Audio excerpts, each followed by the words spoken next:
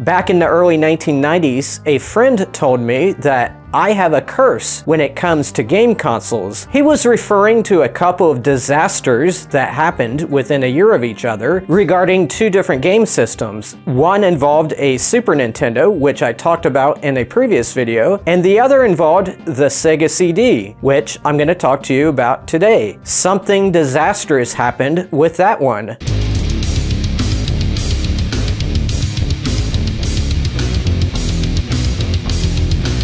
It was 1992, I was 17 years old, and I was still working in a grocery store, and I had recently got a promotion. I started as a bagger, and I became a cashier. So now I was making more money, around $6 an hour, so I was buying a lot of video games for my two game systems that I played a lot of, the Super Nintendo and the Genesis. I was more into the Genesis though, and I bought more games for that than compared to the Super Nintendo. I grew a fondness for Sega that I didn't have before the Genesis, and I had heard about the Sega CD coming out near the end of 1992, and it was starting to be covered in the magazines. It didn't have as much fanfare as the Super Nintendo, but the thing about the Sega CD was that it was going to be $300. So I decided to ask for it for Christmas of 1992, and I ended up getting it. And it ended up being what we call today a Model 1,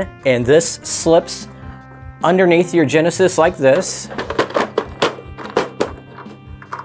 There's a little bit more to it than that, but yeah, it's an add-on for your Sega Genesis. So yeah, it was a stage in my life where I wanted a lot of video games and I wanted a lot of game systems.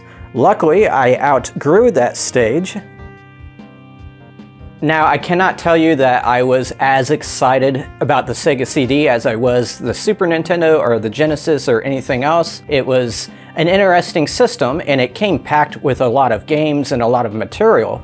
One of them was a game called Soul Feast. This is a horizontal shooter, and it looks like it could have been on the Sega Genesis. It wasn't much more advanced. In fact, it was released on the Genesis at some point, but this version did have good music, and I mean, it was an interesting game to have in the box. Another game that came in the box was the Sega Classics Arcade Collection. It pretty much had 4 Genesis games stuffed into one disc. I guess they were trying to demonstrate how much stuff they could pack into a CD.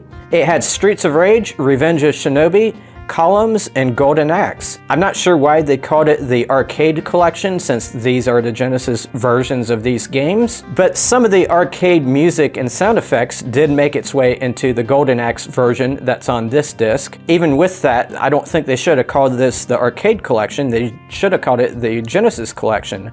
What's interesting is that they took away the 2-player mode for the Golden Axe. The disappointing thing about it was that a lot of people already had those games if they had a Genesis. I know I had them, or at least I had new friends that had them, and I could borrow those same games that were on the disc. A lot of you are probably wondering at this point, what is the disaster that you speak of? I'm getting to it, just give me another minute here. I just want to talk more about what was in that box. We also got Sherlock Holmes, Consulting Detective, and this had some full motion video on it. Mine does not work anymore for some reason. I pop it into my Sega CD and that I have hooked up in here, and it doesn't work. By the way, the Sega CD I play with in this room is a Model 2. But I gotta say, Sherlock Holmes, I was very disappointed with it at the time. I just was so bored with it as soon as I turned it on. It's just not my kind of game. I played it a couple of times maybe, and then just put it in a drawer somewhere. Let me know if you've played Sherlock Holmes, and if so, have you beaten it? I do know it's all about solving mysteries, and there was even this fake newspaper that came in the Sega CD box, and I think that had some clues in it that you could use in the game. Maybe I'll give it another try in the future if I can get a cheap copy that actually works. Sega also included something called rock paintings, and that was some music set to a slideshow pretty much. It had Jimi Hendrix songs, it had Fleetwood Mac and Chris Isaak in a band called Little Feat and Information Society. I've never heard of those last two, but I'm sure some of you have. They also included some music on a regular CD. These did not have any visuals that I know of. Sega called it the Adventurous New Music Sampler Hot Hits. It has songs from Saigon Kick, Yo-Yo, the Wolfgang Press. I've heard of a few of these bands, but for the most part, I listened to that music at the time and I was not really into it. I don't have this CD anymore, but even if I did, I couldn't play it for you anyway. I would get a copyright violation. But in addition to those songs that they included, you could also play your own CDs. And at the time, I was starting to buy some CDs, including Metallica and some other heavy metal bands I was into. I was also into grunge because it was 1992. I was into Alice in Chains and Soundgarden, and I actually put an Alice in Chains CD into the Sega CD. And that's when the disaster happened. That was an album called Alice in Chains Dirt. I believe I listened to some of the music through the TV and then I went to bed or something and turned the system off. But the next day when I woke up, I went to turn on the system and it did not turn on. And I could not get it to eject the CD, obviously, because the whole unit didn't have any power to it or something. I couldn't get anything on the screen. I had just been playing games and CDs the previous day, so it didn't make sense to me why it would just die overnight while I was asleep. I remember being pretty furious, and I remember thinking about the Super Nintendo disaster that had happened, and now I had this. And I just felt like I had the worst luck in the world. But anyway, I wanted to get it working again, so I did everything I could. I disattached it from the Genesis, and I unplugged it and plugged it back in. Anything I could think of. I was not really electronically inclined back then, so I didn't really know how to fix things. At some point, I said to myself, I'm not going to be able to fix this. I'm going to have to take it back. But I want my CD back. So what I did was unscrew the unit and took it apart, and I attempted to extract the CD.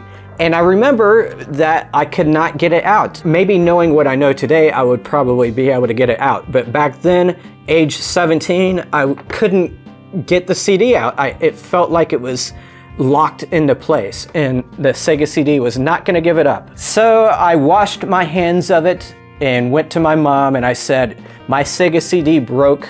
I need to exchange it for one that works. I don't remember if she took me to the store and then I went inside and did that, or whether or not she went and did it on her own. But I ended up getting another Sega CD system and I lost my Alice in Chains CD. I still had the empty case for the CD and all I could do was stare at it at that point. I was pretty furious because I loved that CD. Looking back all these years later, I think I know why that Sega CD stopped functioning. It has to do with a fuse that they have inside the system. You see, the Sega CD does not have its own on-off switch.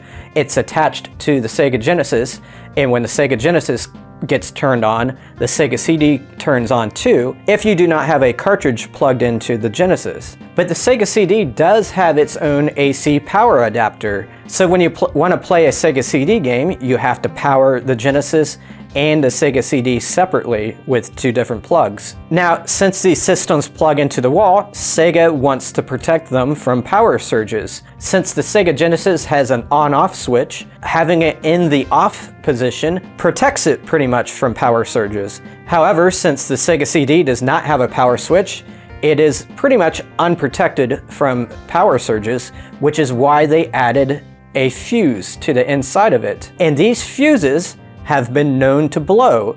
Chances are, if you see a non-working Sega CD on eBay, it's because the fuse has blown. It's something that's not very common for other game systems. Usually those have on-off switches and therefore do not need a fuse. That is probably what happened back then when I was asleep. A power surge came and my Sega CD was plugged in. That fuse broke and it is deep inside the game system. There's nothing in the manual for the Sega CD that talks about how to change a fuse. Nowadays we have the internet though, and I actually have done a fuse replacement on the Model 2 that I have in this room, because when I bought it, it was non-working as well. I first did a bypass of the fuse on the inside because in my gaming setup, I do have the Sega CD protected with a switch. But like I said, I made a bypass for that fuse. I just made a wire go from one end of the fuse to the other. Later on, I went inside and removed that bypass, and I removed the old fuse and installed a new one. Because I thought maybe one day if I sell that Sega CD unit to somebody, I want to make sure it has a proper fuse on the inside and I don't want it to fry on them. But anyway, it took a long time for the Sega CD to grow on me.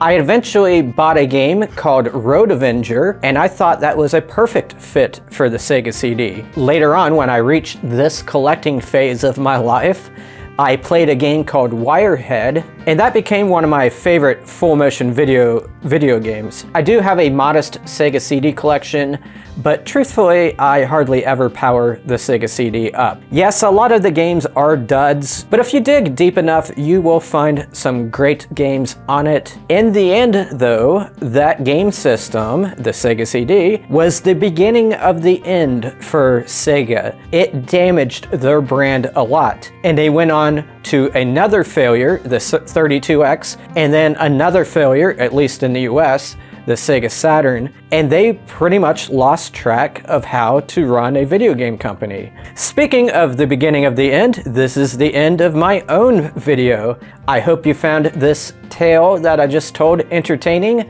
In the meantime, I have 2 more videos on the screen for you right there. Feel free to watch those, and I'll see you next time.